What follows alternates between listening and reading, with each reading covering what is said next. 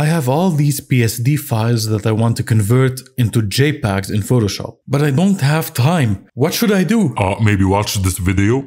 Oh.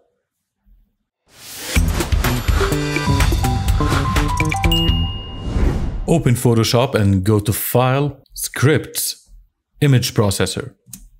We're gonna process some images. Isn't that exciting? Nope.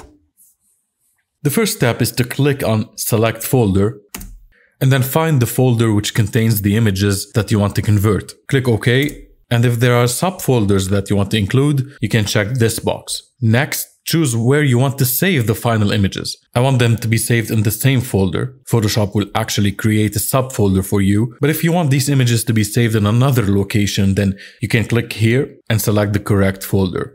Next, select what file type you want the images to be converted to. You can select multiple file types, but in this case I want to save them as JPEGs. I'll set the quality to 10, but you can set it to anything between 1 and 12. Keep in mind that increasing the quality will increase the file size.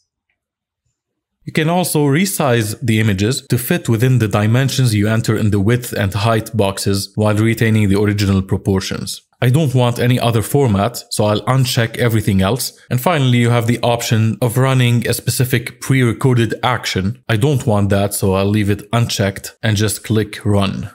Photoshop will then automatically open, convert, and save all the images as JPEGs. When it's finished, go to the folder and you'll see a subfolder called JPEG that contains all the converted files. Isn't that beautiful? Hey Dej. Yeah? When are you gonna send those JPEGs?